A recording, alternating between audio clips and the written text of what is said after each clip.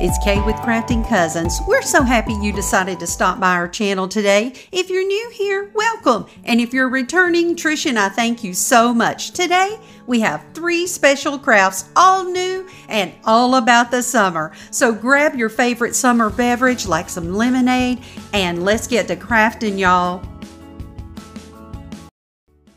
Hey y'all, it's Kay. So the big joke at my house is that flamingos are my spirit animal. I know that's not really a thing, but that's what I always tell my husband. So for this project, I'm going to use a 14-inch wood round that I got from Hobby Lobby. They have a couple of thicknesses, the thicker the better. I'm going to be using these 2 packages of napkins. They came from the Dollar Tree. I love them, y'all. I'm going to be using this 2.5-inch wired ribbon. It is made by Expressions, so it's very good quality. I think I originally got mine at craftoutlet.com. This black and white striped ribbon is 1.5 inches wide. It is wired and it came from Hobby Lobby. I'm going to be using some white Waverly chalk paint and some acrylic paint in the color Polish Pink. Going to use some Mod Podge, my hot glue gun, and a zip tie. And I believe that's all.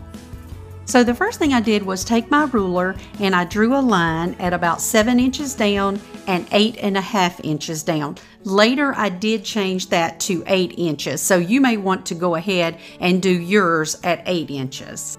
So I taped off what will be the bottom line, and I just used little painter's tape, and I thought you might like a little hint here. What do you do when that paint is just sealed shut from your Waverly chalk paint because you didn't wipe it off well the last time you used it? Well, I just used my can opener that I got from Lowe's when I bought some paint for one of my rooms. And I just pry that thing off around the middle and it works extremely well. And then I'm going to give the top part of my wood round 2 good coats of the white Waverly chalk paint and let that dry extremely well. I'm going to take off my painter's tape and just reuse it on the next strip that I'm going to paint. I just place it back down and then I'm going to redraw the line.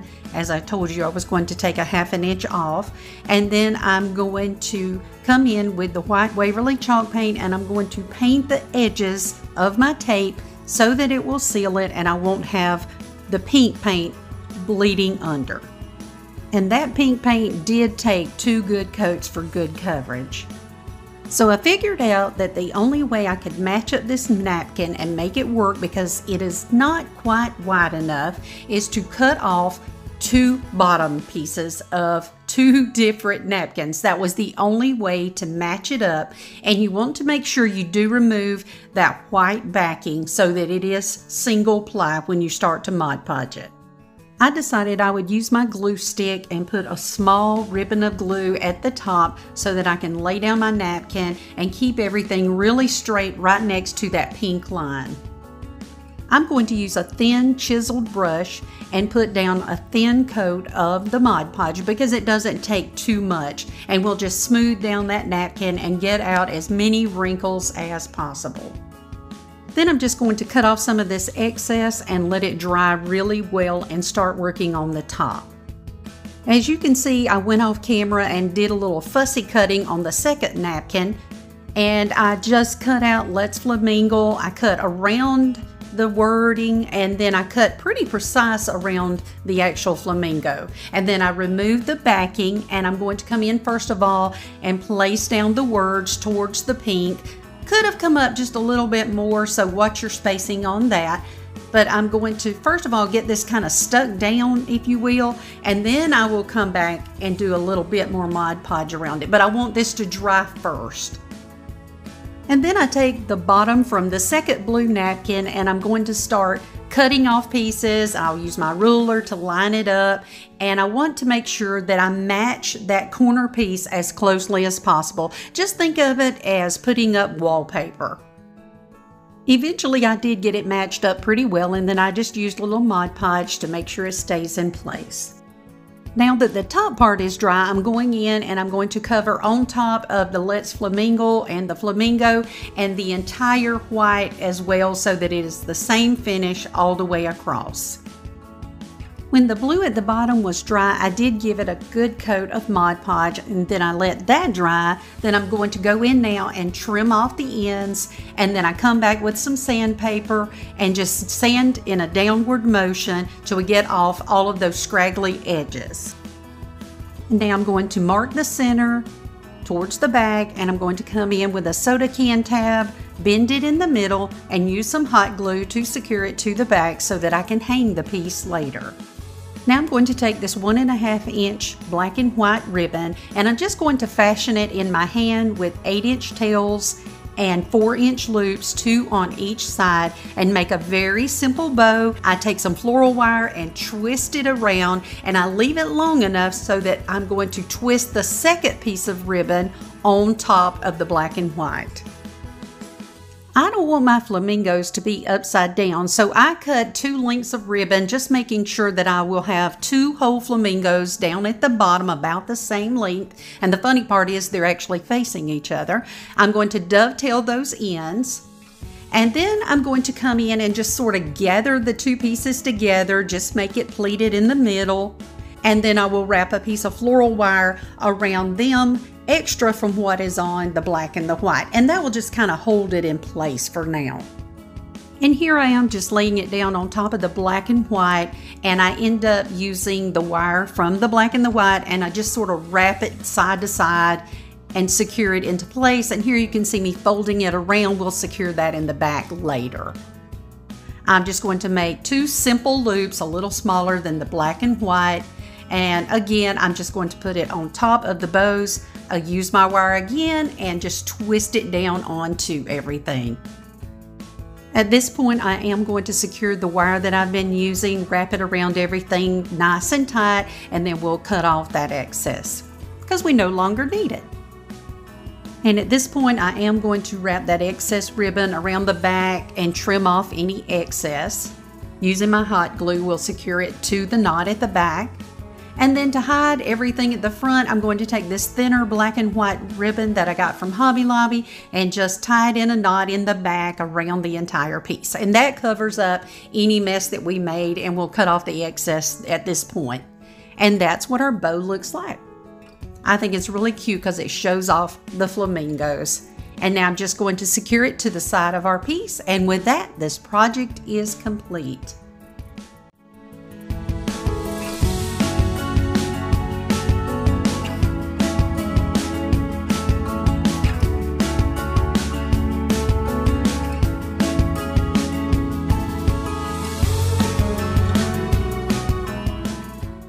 Thank you for stopping by our channel today. If you are new here, we hope that you will subscribe by clicking on the little button below. Make sure you ring the bell so you will be notified every time we upload new content. We upload new videos each week offering a variety of DIYs, trash to treasure projects, and tips, tricks, and hacks. We just know you'll find something you like with Crafting Cousins.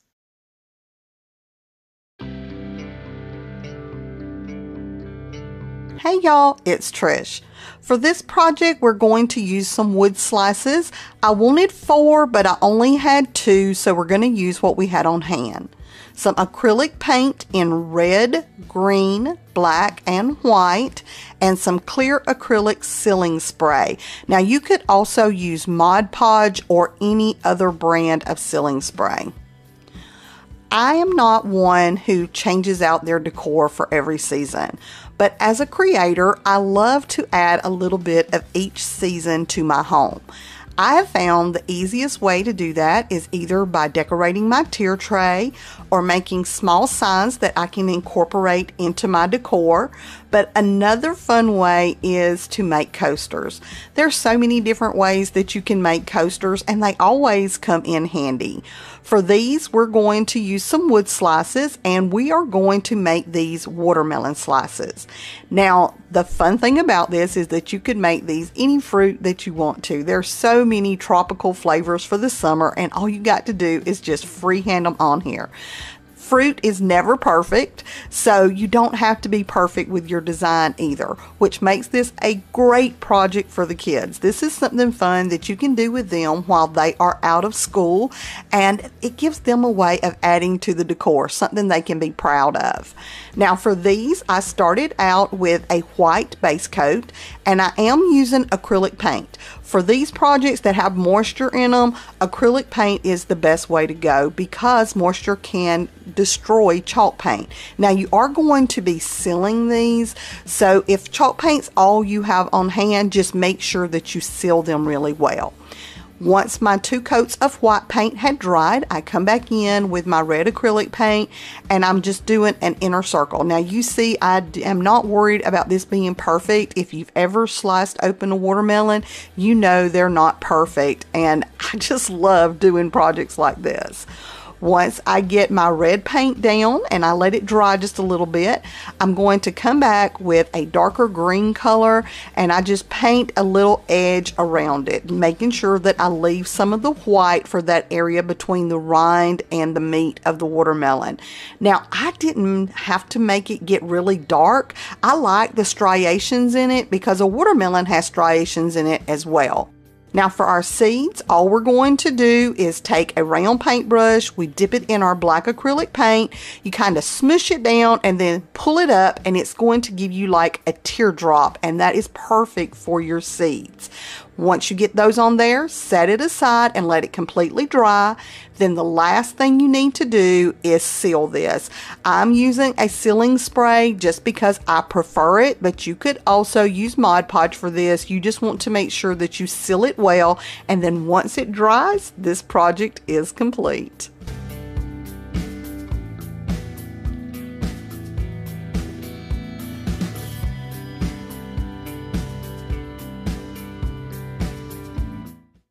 Do you like to create with paper? Create beautiful journals, cards, embellishments, and interactive mini albums? Well, you should go and check out our channel, Crafting Cousins Create. There, we slow down the videos and give you step-by-step instructions that make it easy for everyone from the beginning to the advanced crafter to follow along. There will be a link to that channel in the description box below. We hope that you'll come over and join us. Hey y'all, this is Kay. For this project, I'm going to be using one of these 12-inch wood rounds that I got from the Dollar Tree.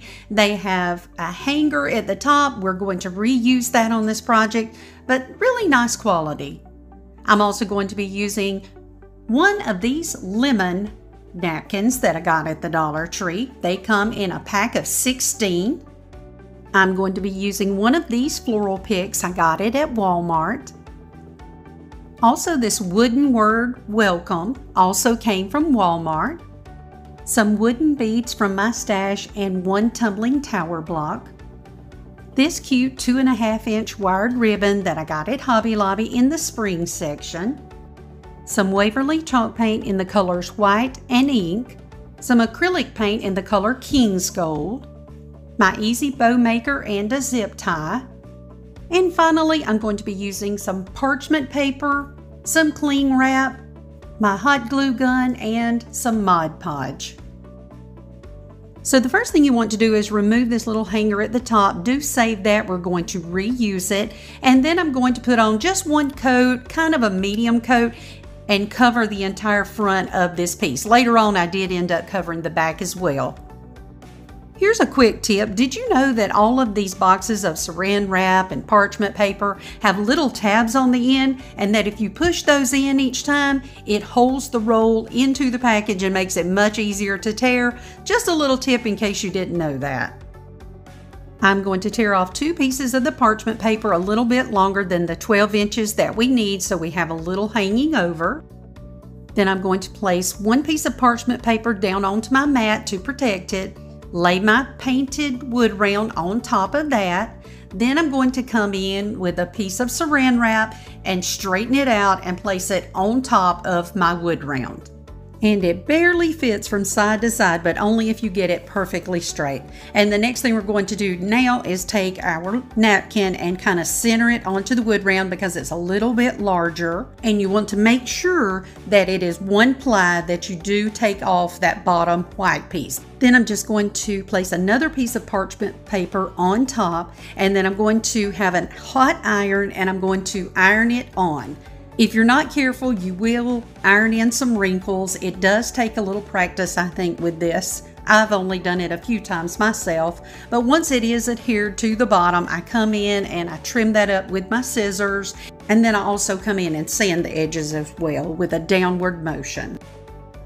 And at this point, we want to go in with some Mod Podge. I'm using the gloss finish, and I'm going to seal the front of it really well, just a light coat though.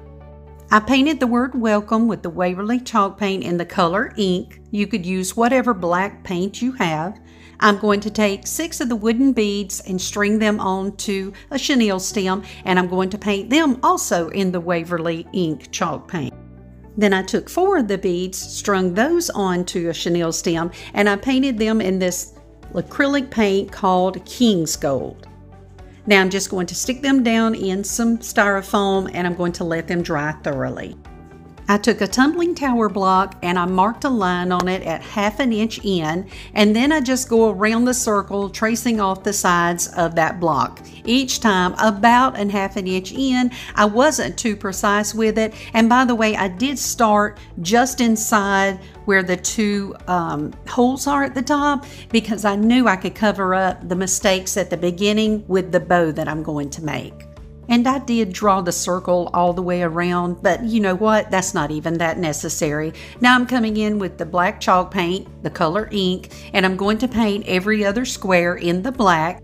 And that's what it looks like so far. We'll let that dry, and in the meantime, we'll make a bow. I'm using my Easy Bow Maker, but this is a very simple bow. I'm just going to use 7-inch tails, 3.5 inch loops. I'm going to do 2 loops on each side. You just twist that ribbon every time you come between the pegs, and we'll just cut that off, dovetail the ends. I'm going to come in with a zip tie, fasten it right around the middle, and tighten it down. Although I do wish I had put a piece of wire in the back before I had totally tightened it, but that's okay, we'll fix it later. So I'll dovetail the ends, give it a little fluffing, and with that bow is done. As soon as the black paint was dry, I went in with the white Waverly chalk paint, and I'm going to paint every other one, and I make sure that I cover up the line at the top. This just gives it a little cohesiveness and just a little bit different look to the piece. We'll reuse that twine that was at the top and string on our beads, 5 on each side, starting with the black, finishing with the black, and then I'll just divide them on each side. And that's how the piece will hang. Now I'm going to take my bow, and yes, I did forget that wire, but I'm going to take a little piece of stiff wire that I had, and I'm going to wire it into the back behind my zip tie. And once I do that, I'm going to twist it around that little floral piece that I got from Walmart, a little bit up from the bottom, and I just kind of bend the stem around, and so that it gives my piece a nice rounded shape.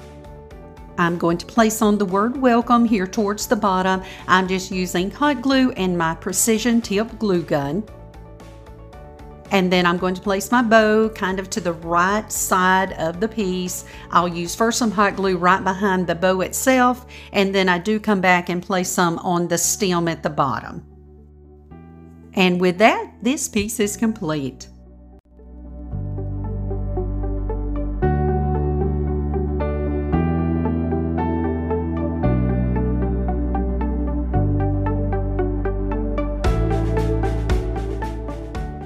Thank you so much for watching today. If you saw something you liked, we hope you'll give us a big thumbs up. Leave us a comment and let us know what you think, and if you have any suggestions. We just love hearing from y'all, and it really does help our channel grow. We are also over on TikTok, Instagram, Facebook, and Pinterest, and would love it if you would click the link below and join us over there as well. If you enjoyed this episode, check out these videos for even more DIY inspiration. Bye, y'all!